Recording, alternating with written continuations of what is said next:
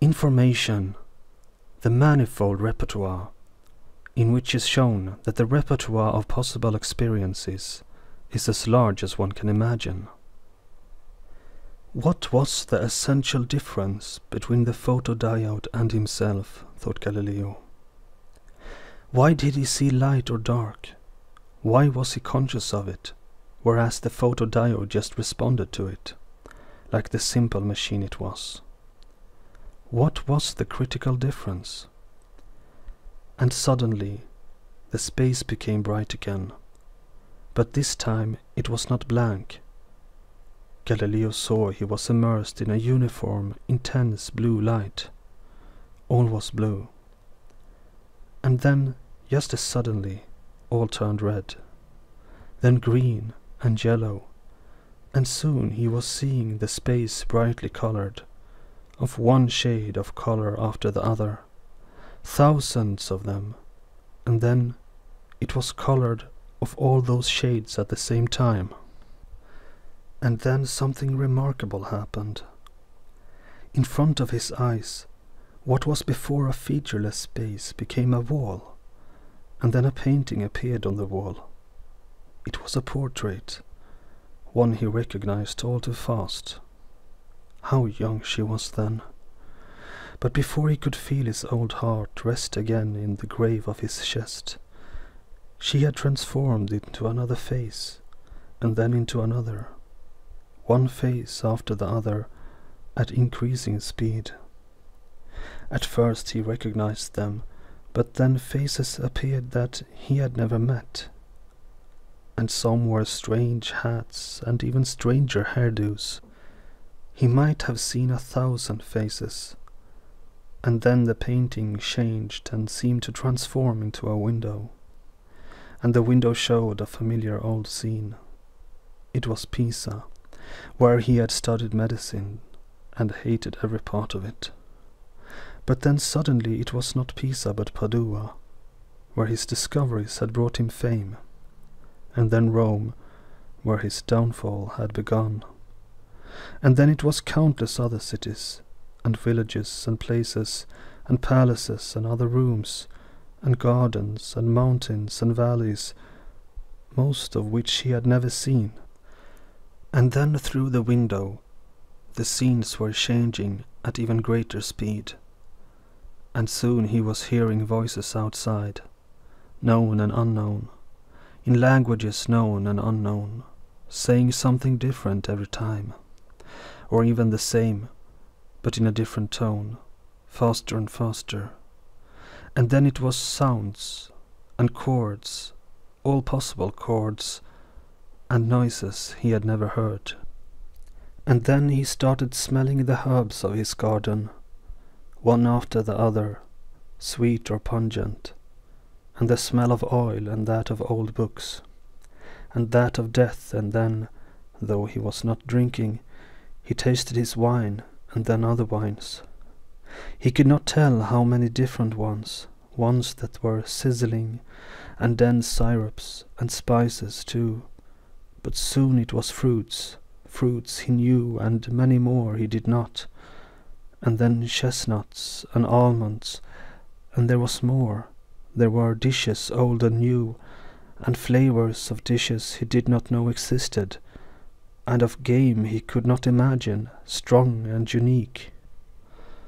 And then he felt fear that he was losing his mind.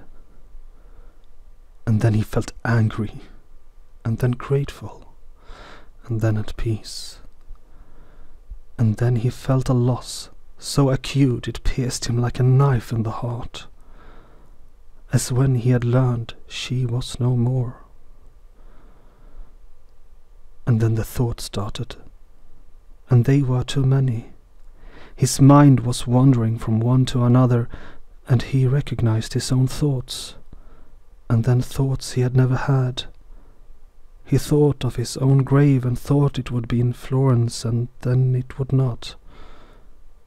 And then he saw it, and saw his own body, and thought that he was separated from it. And so fast was he thinking that he became dizzy of thought, and and the thoughts were evolving in his head, and they were going at such speed that he could not follow them, and then he felt empty and then collapsed.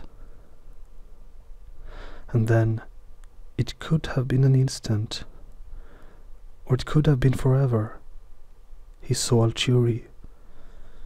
He had entered the room again, and had a smile on his face, like an enigma. "You see what this means," said Alciuri. "When a man tells you he loves you above all others, you think you are special, and he is an angel. But if you happen to be the only man in the village, you are not very special at all, and he does not mean much by that." Galileo did not understand. "You remember when the light turned blue. What did you think the photodiode was signaling when you saw blue? It could not possibly signal blue. All it could signal was light or dark," said Galileo. "Precisely," commented Alciuri. "And after that, what did you experience?" "Far too many things for me to remember," answered Galileo. "It all went red, then green.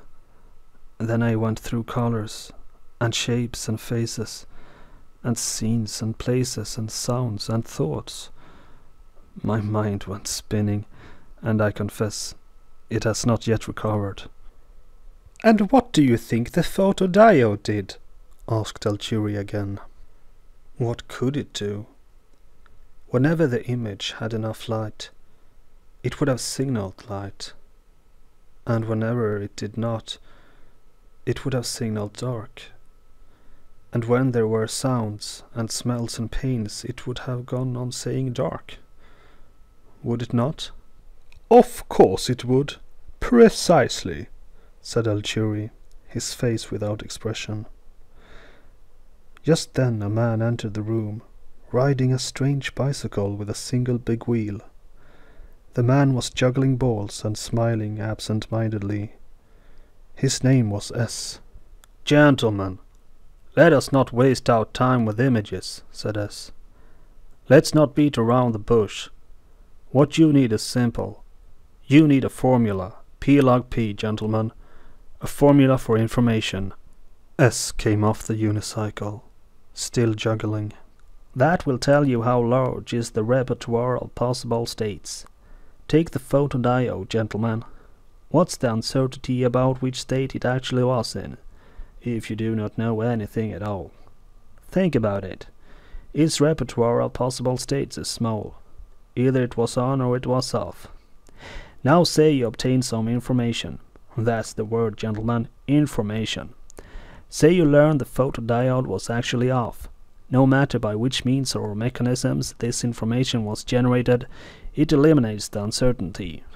Now you know the photodiode was off rather than on. No uncertainty left.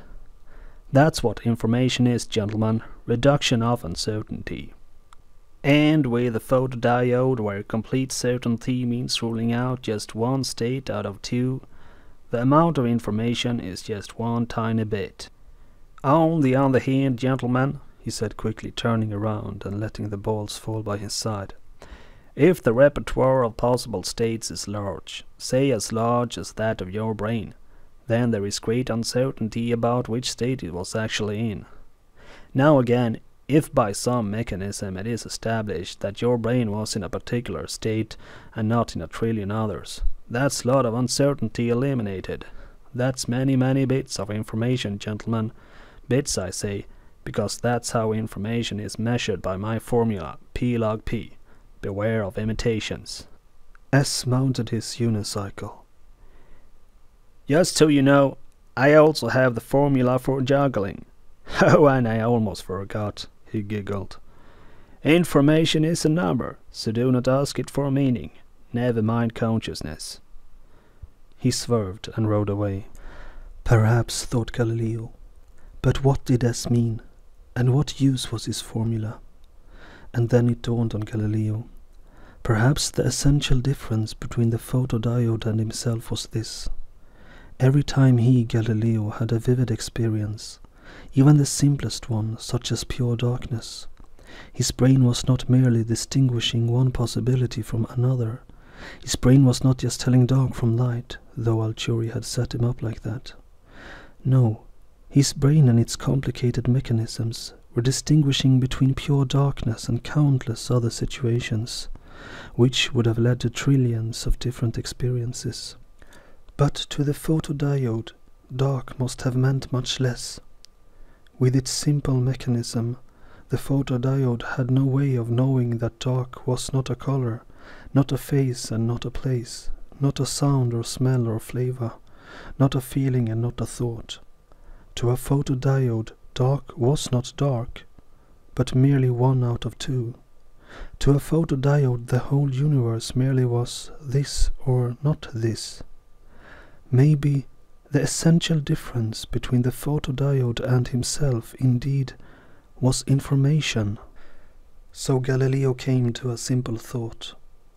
Perhaps it was due to the immense repertoire of alternatives that his brain could distinguish that he was conscious and the photodiode not, or infinitely less so. Consciousness makes up in number what it lacks in weight, he thought, remembering Sanctorius. This realization was so obvious that Galileo wondered why it had not occurred to him before. Notes: Claude Shannon, an electrical engineer and mathematician, is the father of information theory. In his work and in the chapter, Shannon intimates that information is a number and is divorced from meaning. Just as science flourished once Galileo removed the observer from nature, communication and storage of data exploded once Shannon removed meaning from information. Later on, Galileo will begin to think that Shannon's prescription may be correct only from the extrinsic perspective of an observer. However, information integrated by the causal powers of a mechanism inside a system from the system's intrinsic perspective acquires meaning. In fact, it becomes meaning, and the observer is returned to nature.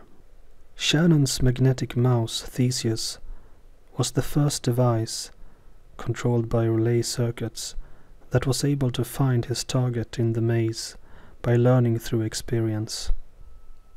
Aside from his work on information theory and communication, Shannon did work on an equation for juggling. He also built unicycles and loved to ride them through the hallways of Bell Labs. The most beautiful machine is also an idea of Shannon's. When the on button is pushed, the trunk opens, a hand comes out, turns the machine off, and the trunk closes.